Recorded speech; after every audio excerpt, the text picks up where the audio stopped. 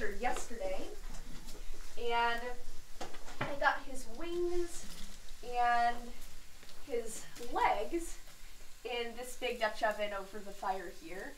And I've got some black-eyed peas in there too, so that, and so when the peas are almost done, I'm going to put some rice in there with them, and this sausage that I'm getting fried up here. And then when all of that is all cooked together, that is going to make a dish, kind of a casserole, called, that was known as Hoppin' John back then. It's very tasty. Hoppin' John? Hoppin' John. Okay. Uh-huh. A bunch of greens from the garden here that I'm gonna cook.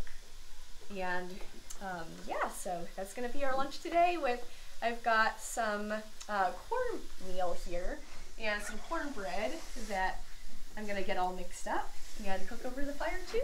Great, so, thank you.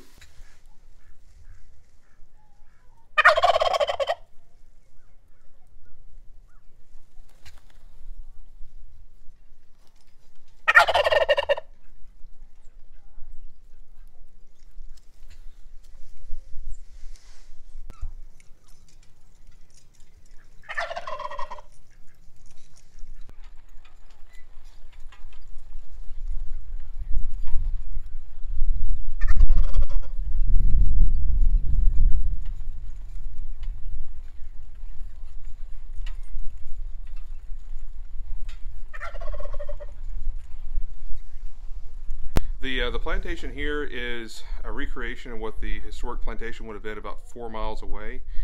So the historic home was moved within the state historic site area in the 1930s first, and has been moved a couple times within the site. Its last move in the 1990s put it at its current location, and these other outbuildings were reconstructed to give context to that original 1840s home.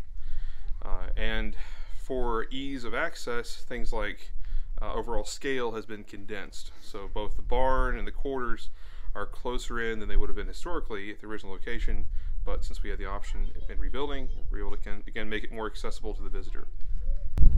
Haul, haul, haul, up, come around, G, up, G, G, G.